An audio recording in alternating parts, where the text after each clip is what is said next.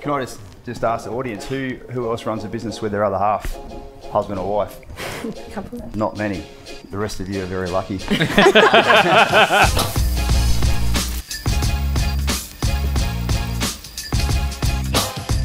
A lot of the time, as the business grows, the business owner's output does as well, unfortunately. And along the way, I know you guys have had some key learnings, as to who you are as an entrepreneur, how you best serve the growth of your business, where you should be positioning yourself in your organisation as it grows from 7 to 8 figures as well, right? I'd love to pick your guys' brain, particularly Robbie and Tammy. They got a pretty cool story about how they figured that out and kind of the impact that had.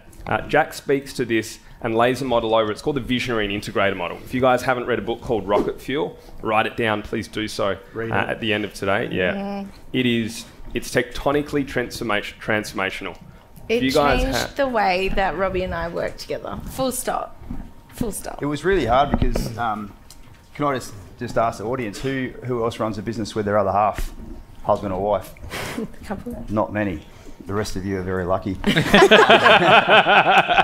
was speaking to Larry out the back. I said, from my perspective, running a business with your wife is the most frustrating, demanding, rewarding, exhilarating experience I've ever had. I've gone to 5 different war zones after 24 years in the military. But now that we've sort of cracked the code, we sort of sat down with Jack when we first started the Entourage, and he said, look, we're like best friends at home, squabbling in the car on the way to work, hate each other at work, squabble in the car on the way home, and we're okay by the time we go to bed.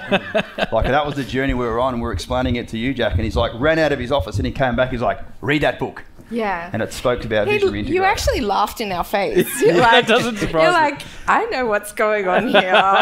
You're like so chuffed. You're like, but you also said how amazing it was to have that balance. Like a lot of businesses do need to find that other person, whether you hire that person as your general manager or a senior manager in your business, to balance out especially the visionary qualities that many entrepreneurs have of always striving for those big picture goals and not sort of looking at the minor details and the ripple effects that every detail sort of has.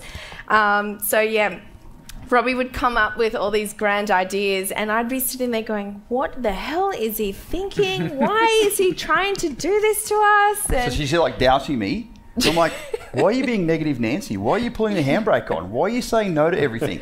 Yeah, so it wasn't until we realised that, and I do say this, if it was Robbie's business, we'd probably be 5 years in front, but have probably 5 lawsuits as well.